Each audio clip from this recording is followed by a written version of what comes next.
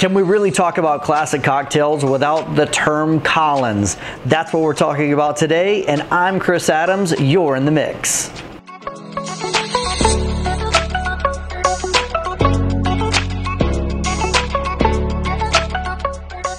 You know, a classic Collins, for me, the Collins tells me about a preparation method. The term Collins says that it's going to be a base spirit.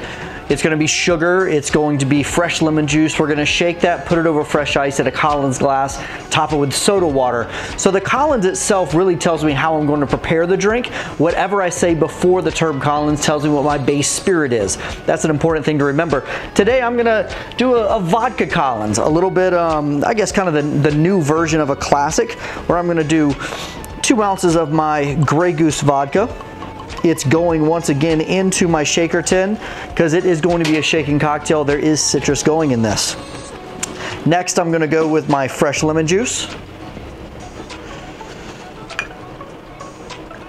And then I'm going to finish this off with my sugar. Sugar, when I say that, I'm actually referring to my simple syrup, which it's just 1-to-1 ratio of white granulated sugar and water. Pretty simple, right?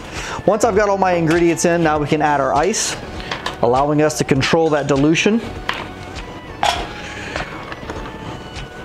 Once I've got the ice in here, I can go ahead and top it off with my large tin, seal it,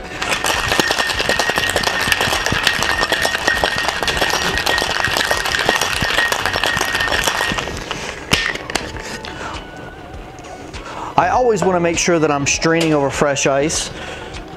So I'm going to go ahead and ice down my Collins glass here. Going to use my Hawthorne strainer.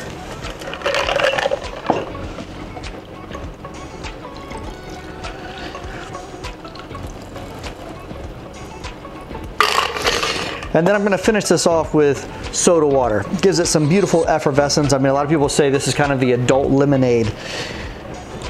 A little soda water on top.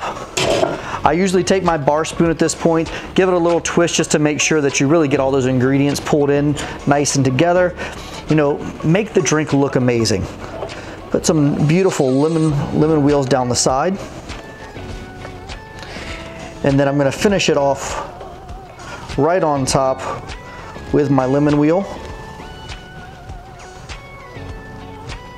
just like so, and you have a Collins.